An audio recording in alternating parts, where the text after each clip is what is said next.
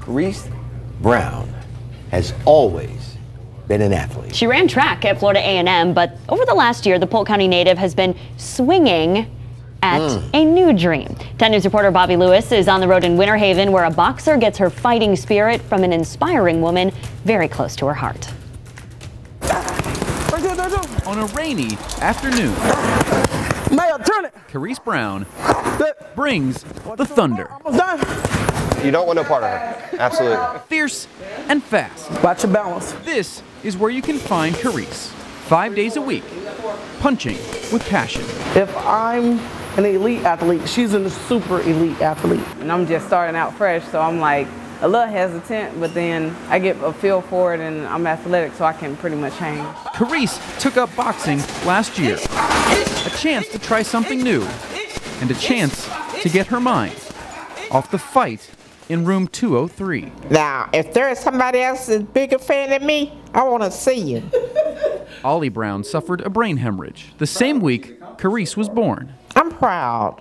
I am proud of Charise. Now daughter cares for mother, Remember who signed it? juggling responsibility Holyfield. and jabs. Love you. The impressive part is the results. Not at all. I look forward to watching her fight. I enjoy watching her fight. She's tough, and she brings pops behind that punch.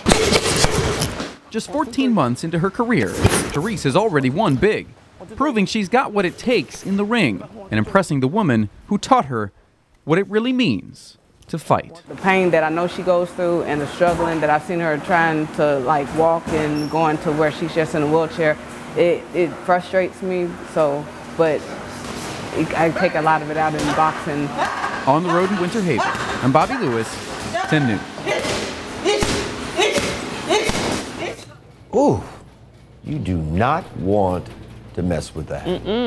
Charise has already won a pair of Florida Golden Glove titles, placed third in nationals last month, and she's preparing for her next big fight in Orlando on July 14th. We wish her the best of luck. But one of the key things that I look at when I'm looking at young boxers, the footwork. What'd you think of hers? Oh, she's solid. Like I said, I would not want to bother with her. No, not at all. And she's got her mom behind her, and Yes, that's going to make her indeed. just keep moving forward. Quiet and calm. Yeah. That's what I see. I'm like, That's oh, like me. she doesn't quiet. need to talk. You know, she can back that all up.